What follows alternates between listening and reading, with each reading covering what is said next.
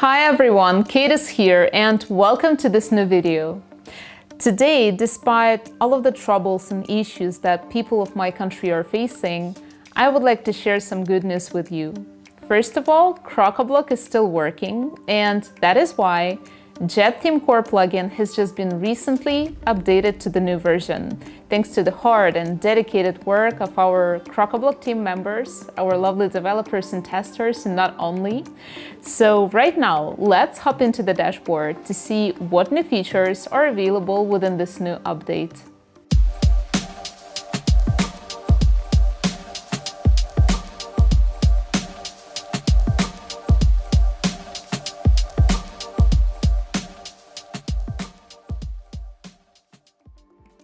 The first thing that you will notice after pushing the update is that now there are two locations where you can work with the theme parts and customize the website appearance to your desire: Theme Templates and Theme Builder. Theme Templates is a place where you can create, edit, and store all the theme parts like headers, footers, etc. And one of the major and most important changes brought to you in this version is full WordPress block editor, or in other words, Gutenberg compatibility. Yes guys, from now on, when adding a new template, apart from selecting the type of the template, you have an opportunity to decide which editor to use: Elementor or Block Editor. Even though most of you use Elementor in your projects, I'm sure that there are a lot of you who will be more than happy with this new feature. And also, another tiny but pretty useful thing connected to this change is the type column, that now specifies not only the type of the template itself, but also the editor that has been used for creating one or another template. And since the theme part templates can now be created using two completely different editors, another task that our developers had to accomplish was actually finding a way to set conditions for the templates to apply in this or that part of the website. And good for us, the solution has been found, and now you can use the instances column exactly for this purpose. Just click on the Added Conditions button to start applying them to the template.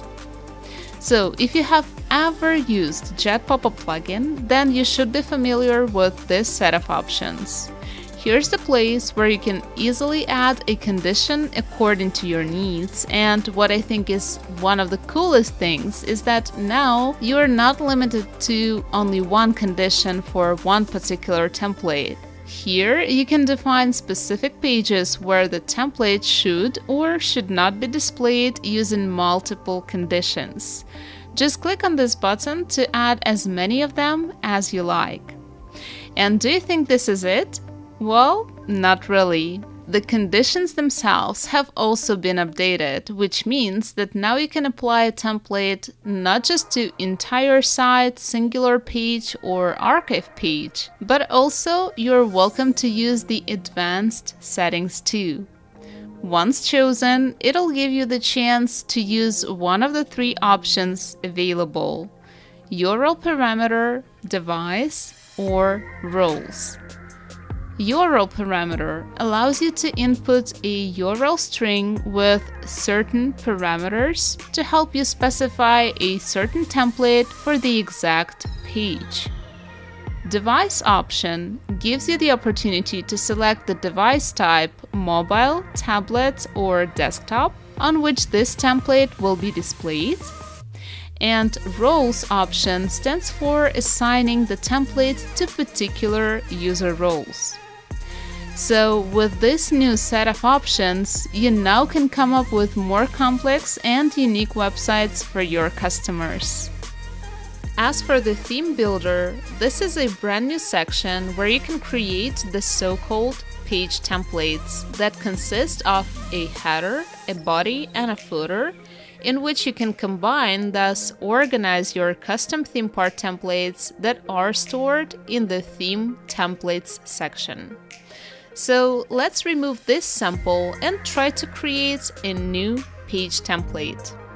The first step would be setting up the display conditions for the entire page template. And I want to emphasize here that these conditions are not the same as the previous ones we discussed. Yes, the options set looks exactly the same but bears a different function. Display conditions in the Theme Templates section define the location where one or another template will be displayed inside the theme. And display conditions in the Theme Builder completely re-render the whole page, which means that they fully or partially override any theme on your website. So let's, for example, choose the condition entire site and create the template. As you can see, the structure for the new page template has been created and its type was set to page. The type of the template directly depends on the display conditions we select. So if we change the condition to archive, for example, it will instantly update the type label of this page template. And the same goes for the single page too. Let's say we want to assign it to CPT posts, for example, and the label here changes right away. As for me, I think it's a pretty nice thing to have, especially if you work in a complex website with multiple design types of the pages. Basically, it helps you not to keep all the settings in your mind, right? Okay, so here we can change the name of the template and it'll also be saved right away. Okay, good. So what's next? Now we are ready to add the theme part templates to this page template. Here we can either create a template from scratch or add one from the library. If we choose the first option, we'll see a new pop-up window where we can select the type of the editor we'd like to use and give a custom name to the template. We don't need to select the type of the template itself because it already has been predefined automatically. So basically, if I click on Add Header, it will create a header, and if I click on Add Footer, it will create a footer, and so on. Okay, so let's click on Create. Great, so the template has been created, and here we can decide if we want to edit it straight away or come back to this part later. I'll remove this blank template and add one I already have from the library. As you can see, the blank template we just created was not deleted completely from the website. It just was removed from the page template structure and is still available for editing if needed. Okay, so let's click on the Use button under the Once Spa header to apply it to our page template. Here, I will repeat the same procedure and insert the other templates from the library too. Since I have a customized body template for the home page, I will change the display conditions of this page template to singular front page. Good. And one more thing that I wanted to mention, which I personally think is really cool too, is that we can disable or enable particular parts of the page template without removing them from the structure.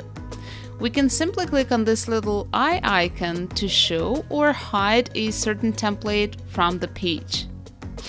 Okay, so right now, let's disable all the theme part templates to see what we have on the front end. Let's open the home page, and as you can see, this is the default cover theme page with some posts and a navigation menu in the header. So let's go back to the theme builder and enable, for example, a header. Okay, now let's return to the front end and refresh the page. Good. Now we can see that the new Once Spa header has been applied to this page. And if we go to the sample page, for example, we'll see that here the header is still set to default 1 because we've set the display conditions to show our page template only on the front page. Okay, so let's try to apply a footer and a body template too. Good. Now refresh the page, and there we go. Now we can see a completely different page with a custom design of each page template theme part: header, body, and a footer. And that's pretty much it for today. Thanks a lot for watching this video. I hope it was useful and informative, and if so, don't forget to give it a like. And just as usual, if you still have any questions left, please don't hesitate to contact our support team because they are doing their best to stay online, help you solve the issues, and address your requests as fast as possible. And actually, there's one more thing that I'd like to say, and I'm sure that all Crocoblock team will support me on that. I would like to pay my deep and sincere gratitude to each and every one of you for your kind words of support, concern, and care. This really means a lot for every one of us. And knowing that there is someone out there in the world who really feels your pain and who is ready to do everything possible to stop this disaster, this nightmare that is going on right now here, it really warms our hearts and gives us hope. So guys, thank you so much. We love you. And I hope that you will have a lovely day today. Please take care of yourself. And don't forget to join our friendly Facebook community because there are really a lot of cool people out there.